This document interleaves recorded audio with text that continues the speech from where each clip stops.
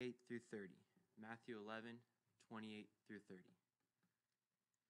Come to me, all who labor and are heavy laden, and I will give you rest. Take my yoke upon you and learn from me, for I am gentle and lowly in heart, and you will find rest for your souls. Rest for your souls. For my yoke is easy and my burden is light.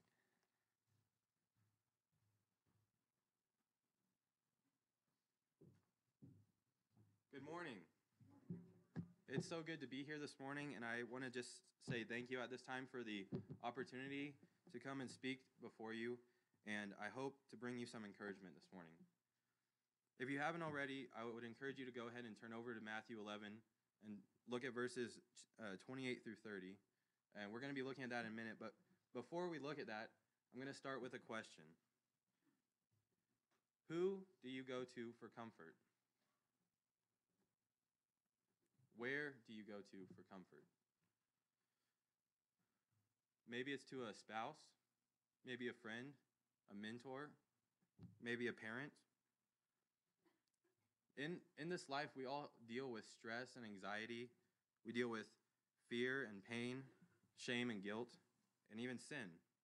And we need comfort. And we typically seem to turn to our friends or our family or a mentor, which is good. And as members of Christ's body, we have that obligation and responsibility to do so and to look out for our fellow family members and Christians and even all the members of this world. However, this morning, I want to use this lesson to remind all of us that Jesus wants to be our comforter.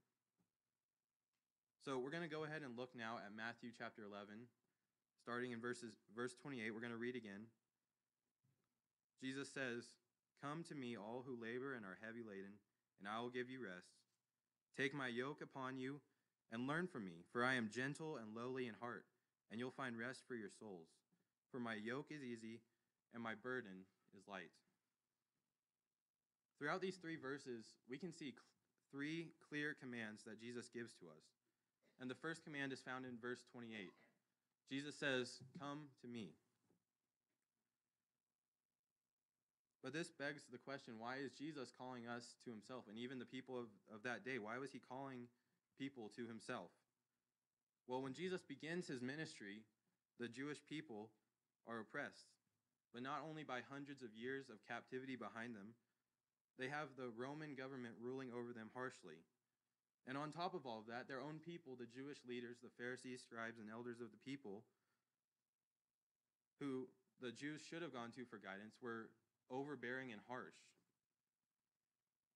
The people that the Jews should have turned to for their spiritual guidance were the ones turning the people away because they said they couldn't follow the law correctly. But when Jesus comes on the scene, he teaches us one having authority. Matthew chapter 7 and verse 29 tells us. And instead of bashing the people for not being able to follow the law and the traditions of men, Jesus flips the script and he calls the people to himself. But then this leads us to the question, who is Jesus calling to himself? First of all, those who labor. He said it himself. Jesus knows that the people want God. They want to be in a relationship with God. They know their history. They know of the stories of Abraham and Isaac and Jacob. They know of Moses and Joshua guiding the people through a foreign land with God's help. They know of David and Solomon and all of their power and wealth and glory. But then they also know of their bondage and captivity that their people have faced for generations now. The Jewish people were looking for a Messiah. Were looking for the Messiah, and they were looking for a way back to God. And although they looked for an earthly ruler, Jesus was right there in their midst telling them to come to him for rest. He also calls those who are heavy laden, those who are burdened. Jesus knows exactly how harsh the religious leaders are, having to be constantly bombarded by their questions and attacks daily. And like I said, those religious leaders should have been the ones who the people turned to for their spiritual guidance, and yet they were the ones turning the people away. And Jesus calls them out multiple times for their harshness and hypocrisy, explaining that the people are burdened and that he wants them to come to him. Jesus is God, and he wants to show the mercy and love of God. But how do we come to Jesus? Well, it starts with sincerity. Look at Psalm chapter 24. Psalm 24, looking in verses 3 and 4, the psalmist says, "Who shall ascend the hill of the Lord? And who shall stand in his holy hill? He who has clean hands and a pure heart, who does not lift up his soul to what is false, nor swear deceitfully." David says that we must go to God in sincerity. We must go to God with clean hands and with a pure heart. And it's in sincerity that we can go before Jesus, and we can go to Jesus for comfort. And we need to know that we can go to Jesus for comfort because he said it himself. He'll give us rest.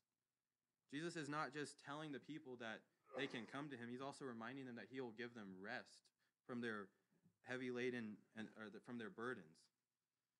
He's making sure they know that they can find rest in him. And this was one of the goals of Jesus, was to remind the people that they can come back into a relationship with God. Throughout the Old Testament, God is seen as different types of he's seen as a refuge, a rock, a fortress, and a shield, a stronghold. And in the Psalms alone, God's referred to 84 different times by those 5 different things. God's referred to as a refuge 37 times in the Psalms, as a rock 16 times, as a fortress 13 times, as a shield 12 times, and as a stronghold 6 times. All of these different things are used for protection and refuge and comfort because they are strong and they have strength in them. And the Jewish people needed this reminder. In the New Testament, the phrase, "the God of peace," is found 7 times, and 6 of those times, Paul uses that in his letters. You think Paul ever needed peace?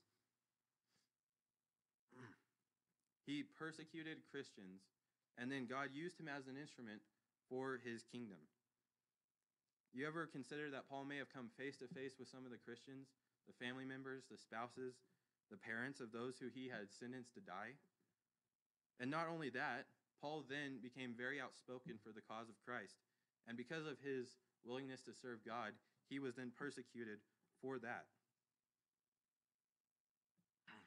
Look now to 2 Corinthians chapter 11. In 2 Corinthians 11, when Paul is defending himself, he goes through and starts listing all of the things that he has suffered for the cause of Christ. And starting at the end of verse 23, Paul says he was beaten near death 5 times. He was stoned. He was shipwrecked 3 times. He was adrift at the sea a night and a day. He was in danger from rivers and robbers, Jews and Gentiles. He was in danger in the cities and in the wilderness. He was in danger while at sea. He was in danger from false teachers. He went without sleep, without food, without water. And on top of all that, he says he is anxious daily for the churches. Paul needed peace, and he knew God was his peace and his comfort, which he tells the Ephesian church in Ephesians 2 and verse 14. God is our peace, and Jesus is our comfort. But Jesus doesn't stop there. He goes on and gives us a second command. Jesus says to take up his yoke in verse 29 of Matthew 11. But what does it mean to take up a yoke? Well, a yoke is typically used to bring together 2 animals to work together as one.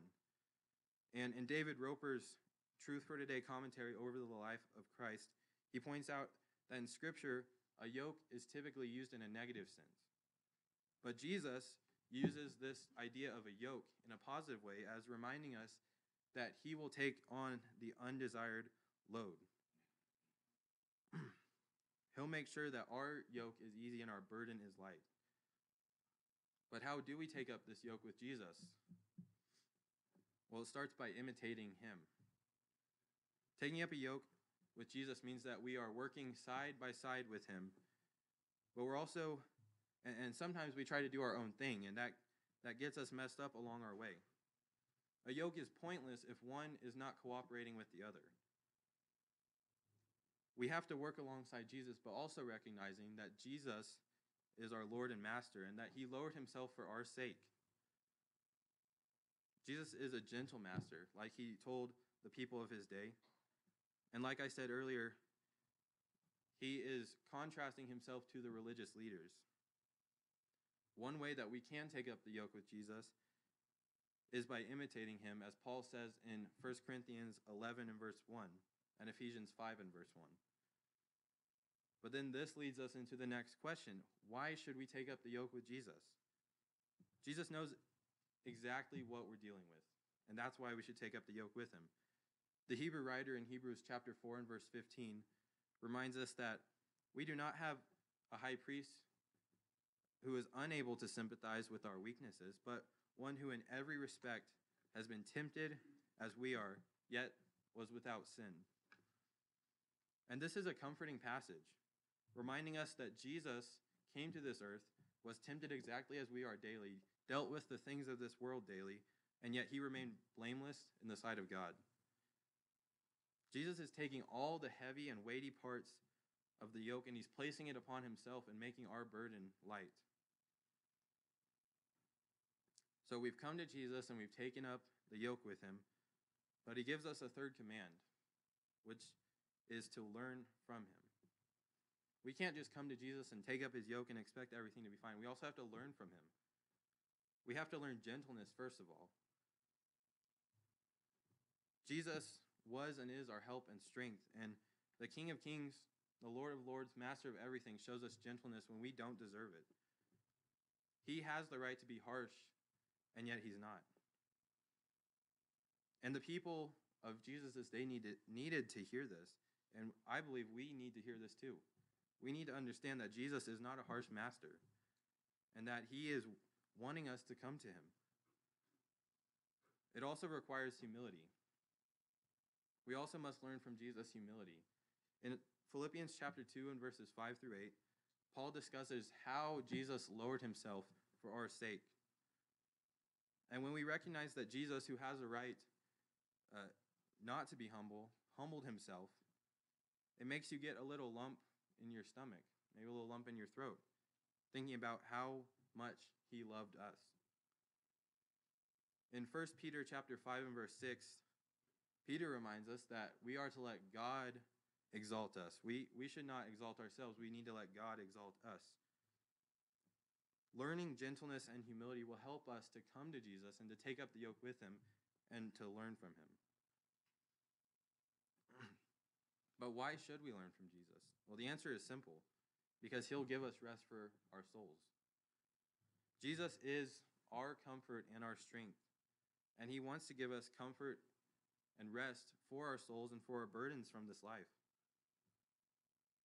There's some of the things in this life that Jesus gives us rest from specifically, though.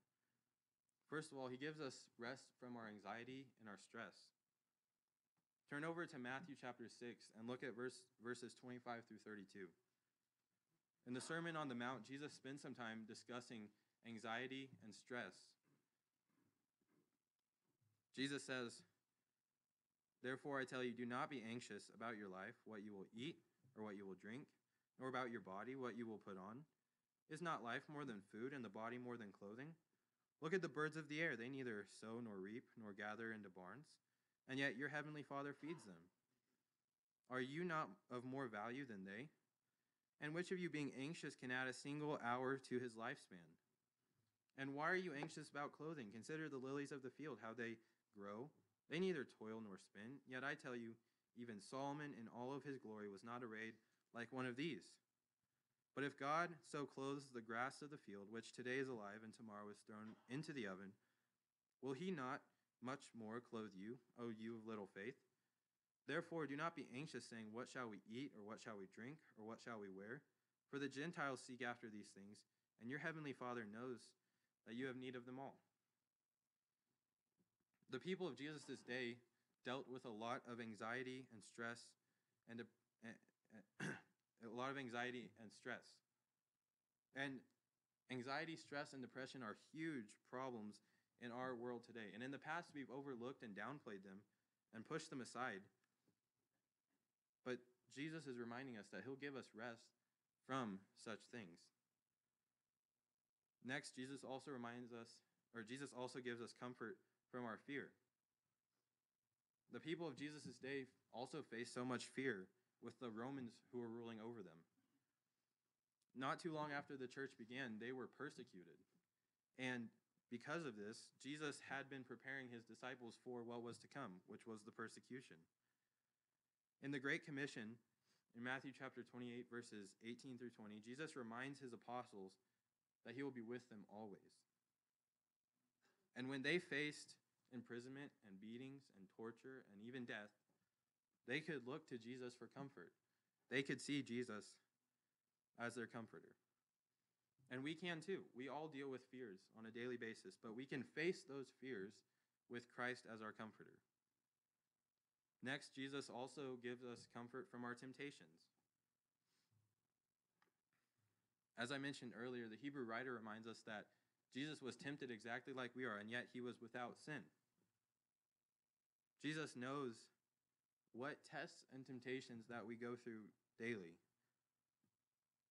In 1 Corinthians 10, verse 13, Paul says that no temptation has overtaken you that is not common to man, but God is faithful, and he will not let you be tempted beyond your ability. But with the temptation, he will also provide you a way of escape that you will be able to endure it.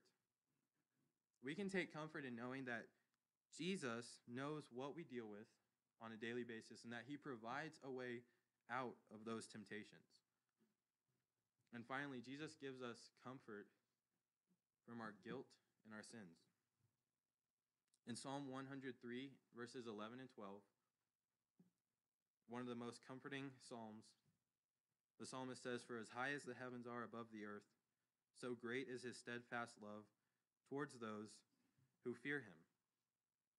As far as the east is from the west, so far does he remove our transgressions from us." In the Old Testament, the priests would be the ones who would offer the sacrifices to God, but Jesus came down and became our sacrifice for our sins once and for all. And Jesus gives us comfort from our sins. He's wiped our slate clean, and we can go to God blameless because of that.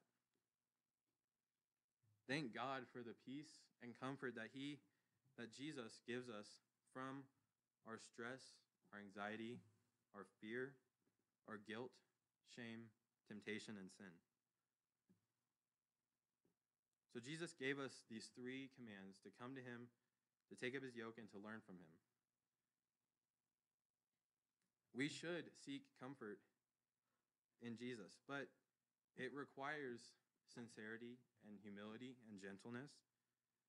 And we must learn these attributes from Jesus. We must be gentle as Jesus was. We must be humble as Jesus was. We must be sincere in our efforts to learn from Jesus and to go to him.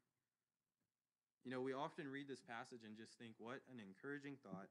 But I want to encourage you to truly look to Jesus for your comfort this week. So maybe spend some time in prayer with Jesus or with God, and to read your Bible and look into what God has spoken to us. Our world deals with so much of this pain, this anxiety and stress, and all of these fears. But Jesus has said he's our comforter, and we can look to him because of that. This morning, maybe the cares and the worries of this world are holding you back from looking to Jesus for comfort. Maybe your fear or your guilt or your shame is holding you back from going to God and seeking Jesus for comfort. When you can't seem to get away from your anxiety or your stress, shame, fear, guilt, sin, turn to Jesus and let him be your comfort. Do not underestimate the rest that Jesus can give you for your soul. Go to Jesus, take up his yoke, learn from him, and you'll find rest. This morning, if you need to come to Jesus for rest, you have an opportunity to do so right now as together we stand and we sing the song of invitation. Hear the sweet voice of Jesus say, "Come unto me, I am the way."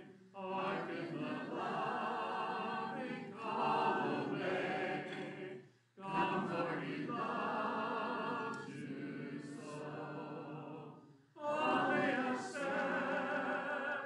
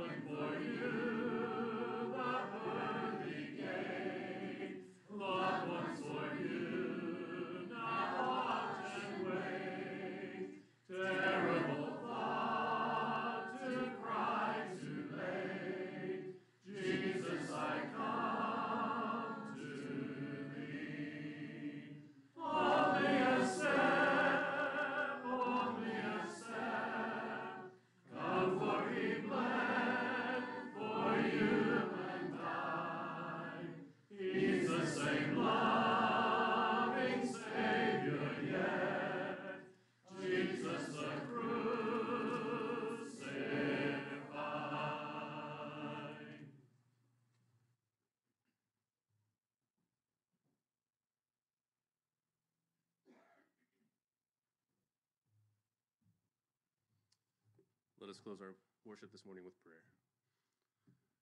God, our Heavenly Father, in Christ Jesus' name, we come before you with open hearts, thankful that you've given us the command to meet together to worship you on the first day of the week, that we could remember you, we can be with you, we can be with each other, and remember who we are because of the love that you give us each and every day in Christ Jesus. Father, thank you for everyone who's here this morning. Thank you for the calling you've given each of us, the hearts that are open and willing to receive your call and seek you out diligently and share that with one another and with the world as you continue to teach us through your word each and every day. Father, thank you for Jonah's message this morning from the words of Jesus, who makes himself available to us willingly, that we may be reconciled to you,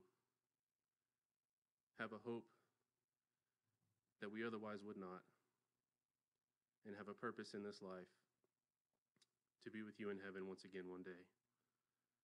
Father, as we continue to go about our schedules this day and this coming week, we pray that you continue to be with us as you are each and every day,